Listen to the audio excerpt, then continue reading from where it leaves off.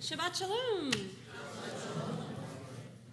At our initial meeting for B'nai Mitzvah students and their families last Sunday, our slide on appropriate clothing began with a verse from our Parsha.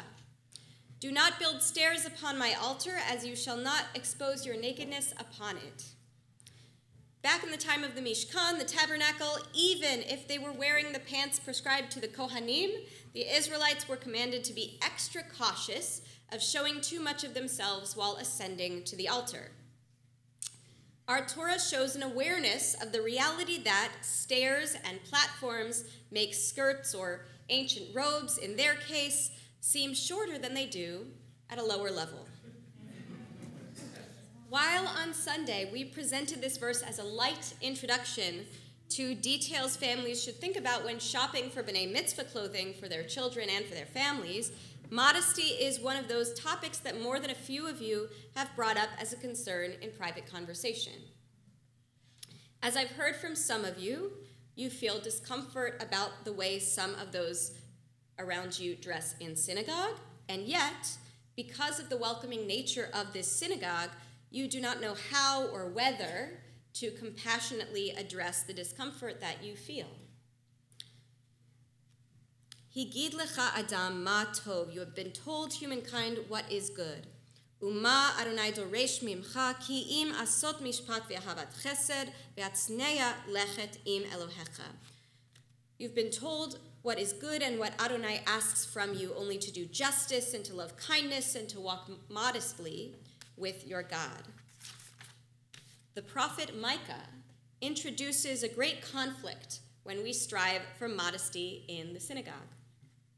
We strive to do justice, not to promote a culture of sexual objectivity or sexism, to be kind, to welcome people as they are into our holy space, and also to be able to walk modestly with God, to maintain a meditative focus on self, on God, and on community while in this space. The conflicts inherent in Micah's request of us begs the questions. What should modesty look like in Jewish space, in our case at Congregation Beth Torah? How should we, or even should we, encourage modesty with intentional compassion at Beth Torah?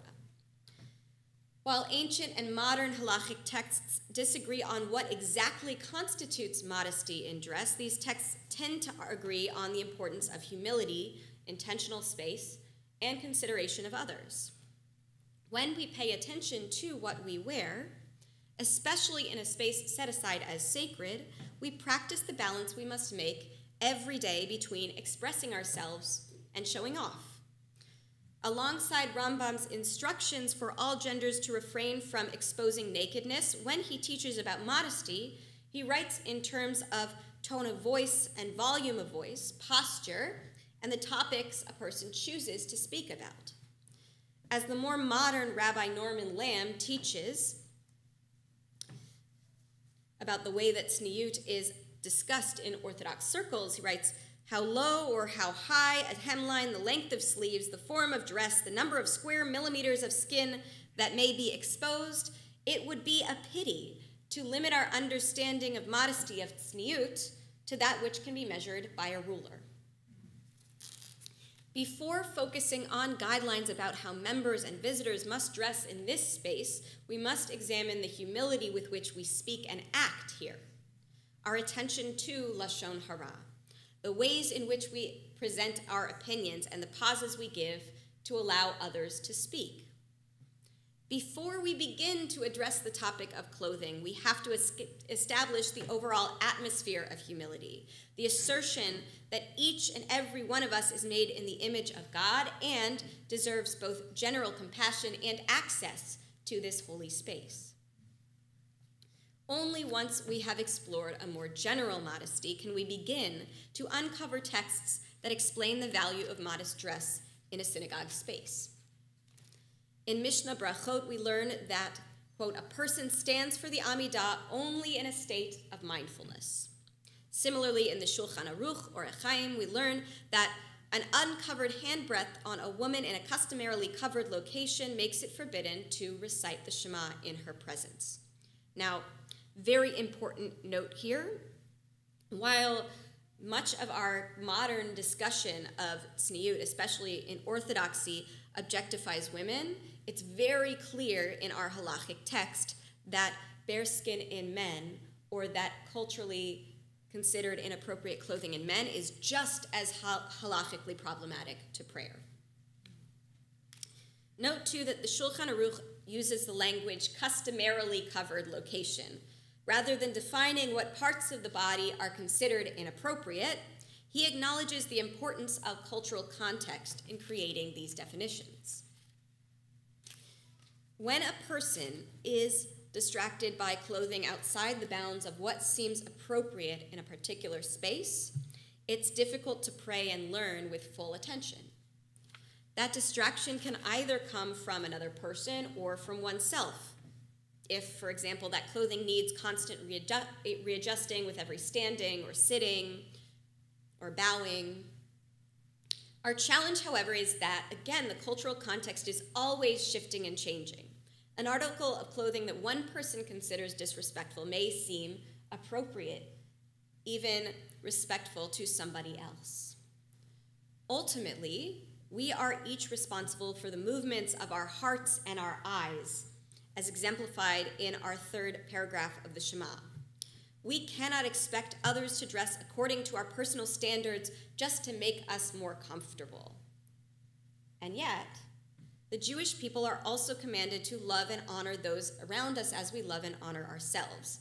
As Rabbi Danya Ruttenberg writes, care and concern for the feeling of others is at the heart of modest behavior. This does not mean that under all circumstances one must dress for the most easily offended denominator, but rather one should understand that others' reactions and impressions matter, that it's crucial to live in connection with other people as well as with God. At Congregation Beth Torah, we have the obligation as individuals and community to define and encourage our cultural norms in a way that honors everyone who enters this space, regardless of the way they dress and the way that they wish others would dress. Practically, our fulfillment of this compassionate modesty begins with the way that we each individually dress. As Shabbat is a different day of the week, and as this space is set up with the intention of prayer, we can begin by setting aside clothing specifically for Shabbat services. When we are shopping for new clothes or keeping in mind what needs to not be in the laundry basket on Friday night or Saturday morning, we choose our clothing with the intent of Hidur Mitzvah, of beautifying the mitzvah of celebrating Shabbat, perhaps of being one step more special than we would wear during the week. For those bringing guests or children, rather than critiquing clothing after it is already on, we can set an intention the day before with details about the norms of our synagogue dress. Practically, our B'nai Mitzvah guide recommends for shoulders and midriffs to be covered and for skirts, dresses, and shorts to be around knee length. Divisive or provocative language on shirts and pins should also be considered. At the same time, we as a congregation must practice some patience as our next generation of Jewish leaders explores their own versions of self-expression, including the self-expression of ignoring parents' requests about clothing. Remember, please, your own search for identity and self-confidence during different stages in your life. As a community, we must take the words of our Talmudic rabbis into consideration. One should throw oneself into a fiery furnace rather than shame another in public. No one here is entitled to criticize a guest or other member on account of their clothing in this space, even passively, even as a whisper to a friend or family member, no matter this person's age. When we talk about tzniut, we must keep in mind the ways in which policing women's clothing has led to low self-confidence, societal inequalities, and lack of trust in a woman's testimony so many times in the past. While we have encouraged tzniut in different ways over the years at Congregation Beth Torah, we have a meeting this week about how we can do so with real compassion, with sensitivity, and with clarity. If you have suggestions for how this should or should not be done, please let me know. If you want to be a part of the conversation, either giving your input or being a part of this meeting, please let me know. As with so many other topics of conversation at Beth Torah, this is where our communal value of participation shines. As we examine what we wear, when and where, we can combat the negativity of what not to wear with the positive ways we can express holiness with what we do wear.